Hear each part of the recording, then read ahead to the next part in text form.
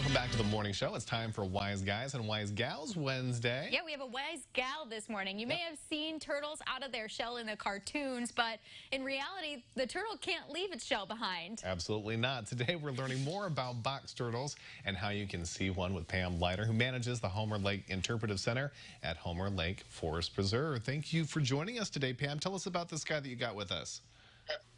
Oh, for sure. Yeah. Good morning. This is the box turtle that we have that lives at the Homer Lake Interpretive Center. And the kids will know that a box turtle is a reptile, which means they're cold-blooded. They get their heat from the environment around them. They can't make their own heat like we can. So he's got a lot of really cool things about him. He has claws right here you can kind of see, and he's being a little shy this morning. I'm not sure. He was a little more active earlier, but he's got claws. He has scales. He's got this really cool shell. Oh, there he goes. Now you can see him moving around. So Pam, what does the box turtle eat?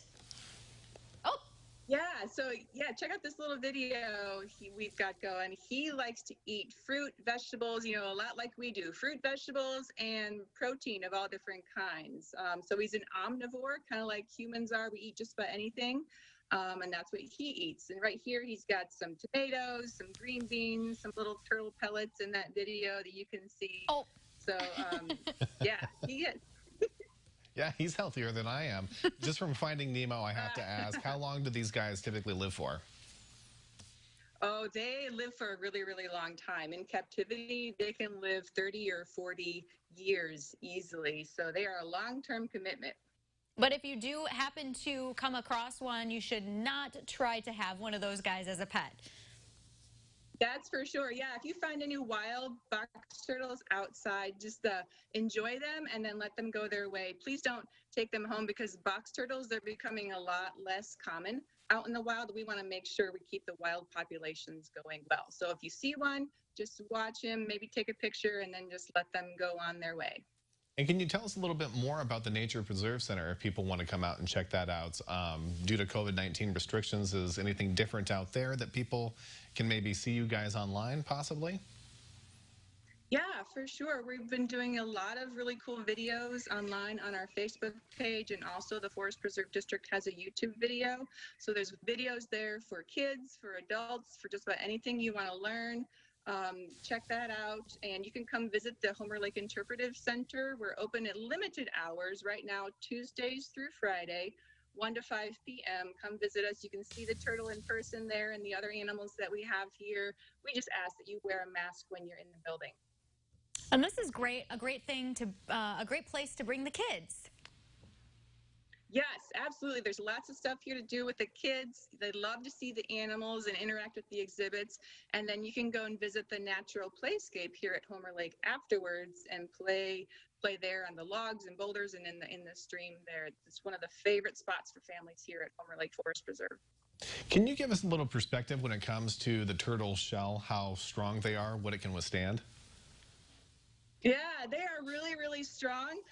They're the main protection for the turtle. And this guy, when he gets scared, he'll pull all of his feet and his head way back inside, and then his shell will actually close up. Okay. And here's a photo of the inside of a box turtle shell. You see that line right down the middle? That's why we said at the beginning that turtles, they can't get out of their shell like the cartoon ones can. Because that line right down the middle is his backbone. And kids, if you could find your backbone, that's like the same thing. Only his backbone is attached to his shell, so he can't leave and come back inside. So Pam, what's it like for you when you see the kids come in and they just get so excited? Wow, it's so cool. I'm a kid at heart as well, so I am usually as enthused as they are, and we kind of feed off of each other. It's kind of one of the main reasons why I got into this job, is because they find it exciting and I find it exciting that they're being excited, and it's just a lot of fun. Very nice. If kiddos are out in central Illinois right now and they happen to come across a smaller turtle, is there any recommendations that you would have to be like, oh, well, that turtle's okay, or maybe they should possibly stay away from certain types?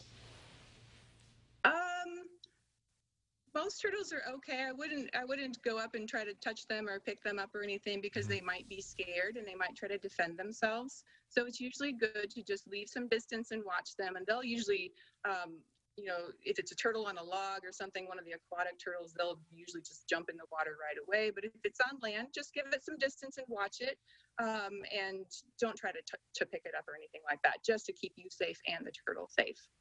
And families, if you decide to go out to Homer Lake, don't forget to bring your mask with you. Yes. We have some extra ones if you do forget or if you leave it in your car and you walk down the trail and come. So we have some extras. All right. Thank you so much for your time today. We appreciate you.